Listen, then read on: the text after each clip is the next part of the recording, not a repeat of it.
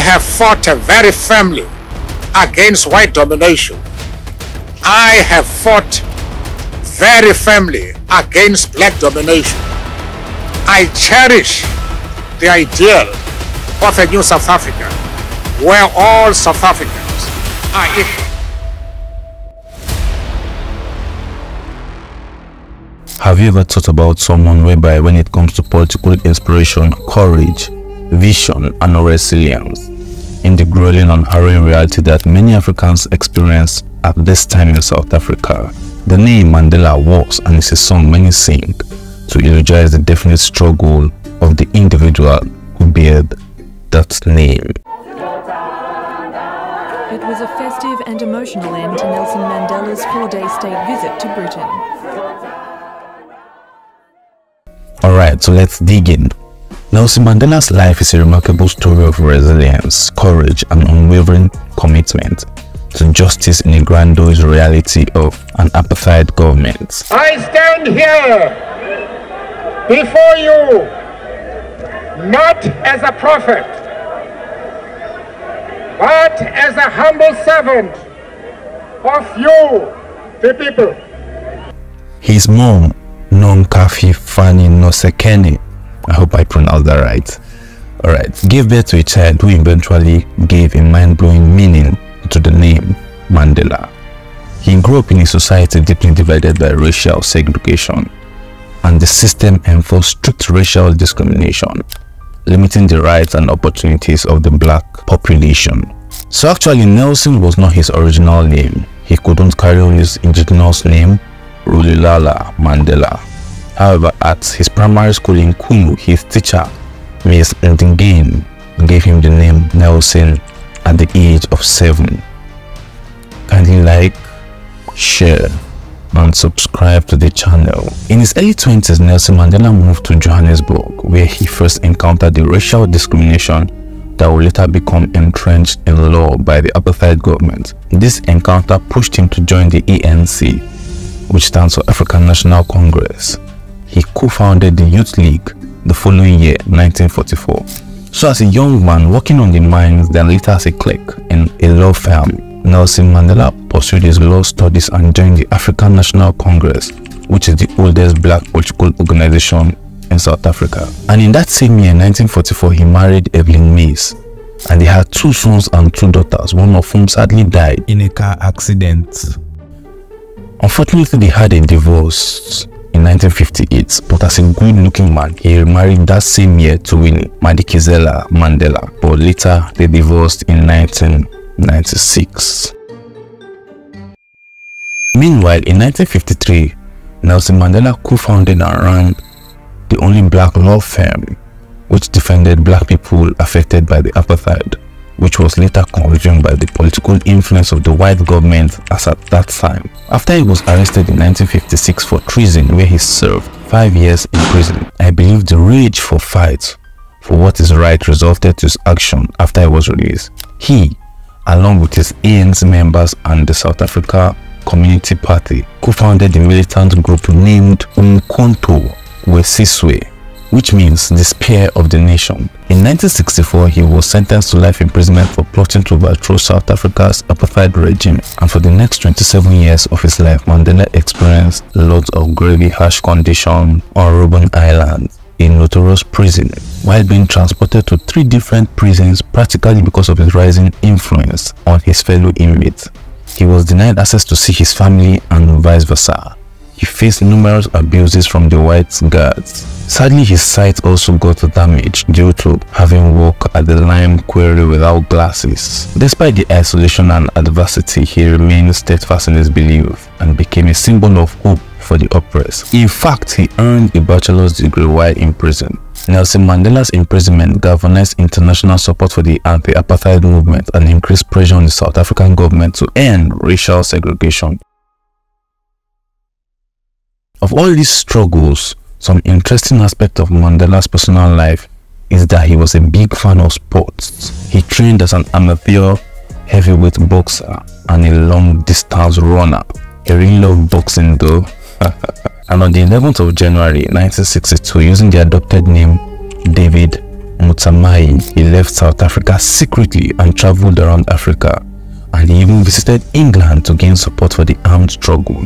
He also received military training in Warikwa, Ethiopia, learning how to use automatic rifles, pistols, mortars, bombs, and mines. He believed that the use of violence was justified in the battle to bring down apartheid. He also traveled to Algeria that same year to receive some training. As shocking as it may sound, Mandela never fired a shot in anger during the armed struggle in South Africa.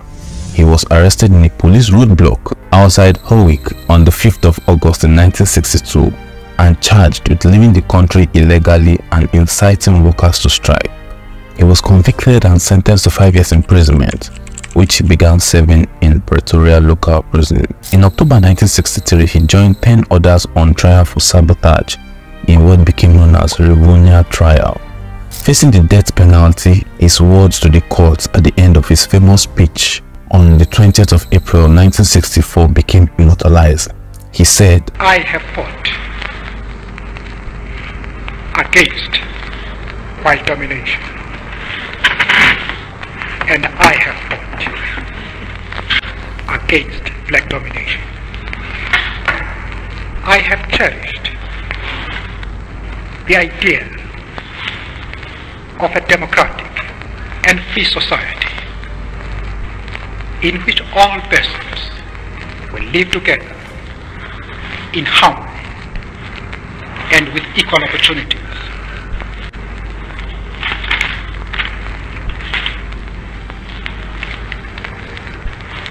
It is an idea for which I hope to live for and to see realized. But my Lord, if it needs be, it is an idea for which I am prepared to die."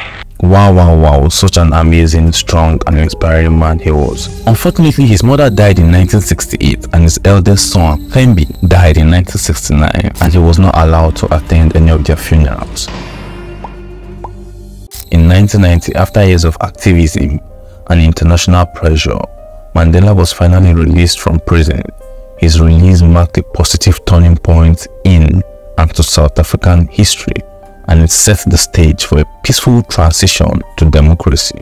There's Mr. Mandela, Mr. Nelson Mandela, a free man taking his first steps into a new South Africa. Mandela wasted no time in working towards reconciliation and healing the wounds of apartheid. He eventually became the first black president in the year 1994 after South Africa's first democratic election. His presidency was marked by commitment to unity, forgiveness, and equality of all people. Funny enough, Mandela remained on the US terrorist watch list until the year 2008. The US government placed the African National Congress on this list in the 1980s when the organization was firmly committed to armed resistance against apartheid. So in the year 2008, after Mandela won the Nobel Peace Prize, the US removed ANC members from its terrorist list. After leaving office in the year 1999, Mandela continued to work tirelessly for humanitarian causes such as combating HIV/AIDS, promoting education, and so on. His legacy lives on through the Nelson Mandela Foundation. Nelson Mandela received over 695 awards. Wow, including the 1999 Nobel Peace Prize. More than 25 schools, universities and educational institutions have been named after Nelson Mandela. At least 19 scholarships and foundations bear his name. He was awarded 115 honorary degrees and more than 95 sculptures, statues or pieces of art are in dedication to him. Nelson Mandela's statue is the only black man in the Parliament Square, and it was unveiled on the 29th of August in the year 2007. The 9-feet bronze statue is the first statue of a black person to be housed in the Parliament Square. It was created by the English sculptor Ian Waters at the whopping cost of €400,000.